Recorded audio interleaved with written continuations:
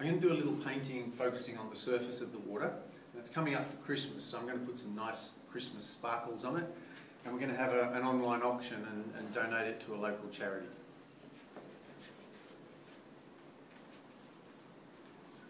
So what I've done here is I've blocked in all of my darker areas. Now normally I would just paint the whole canvas in one go, but I thought I'd try something a bit different.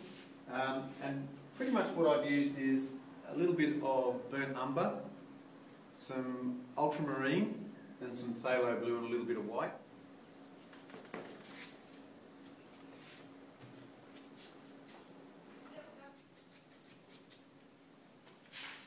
What I've done here is I've just roughly blocked in some colour.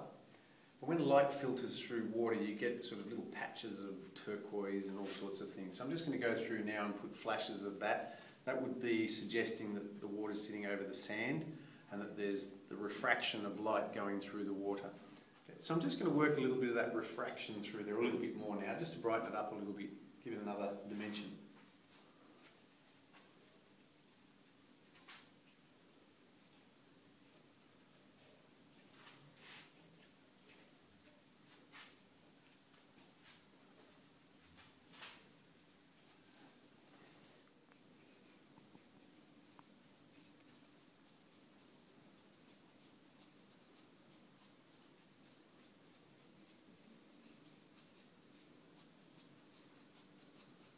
So what I'm doing now is just starting to build up the highlights on the surface of the wave.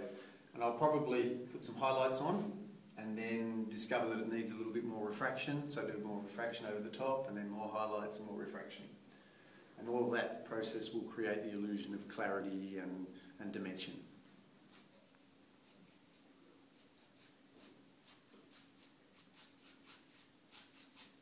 So what I'm going to do now is just finish off putting some highlights on the surface of the water.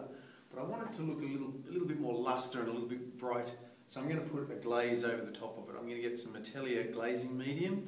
I'm going to add a little bit of phthalo blue to that and put a thin wash right over the top. So I've just laid my painting down here and I'm just going to put a glaze over it. I find it a lot easier to do a glaze when it's lying flat. You don't have to worry about runs and dribbles and things. So here we go.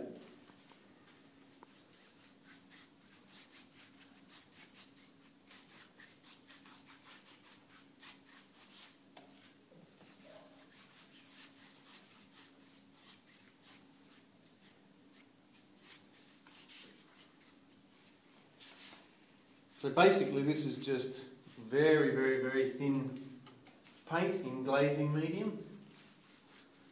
It's my high-tech paint drying device.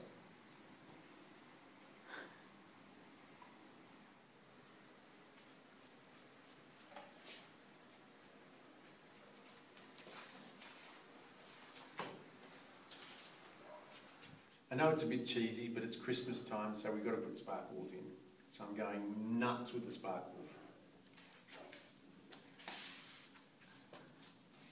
I haven't gone into a lot of detail here about the surface of the water, but you can find out a lot more about that on my DVDs, Water Fundamentals.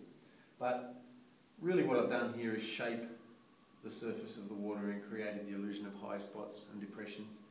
Think mirrors, the back of the wave, and windows, the front of a wave.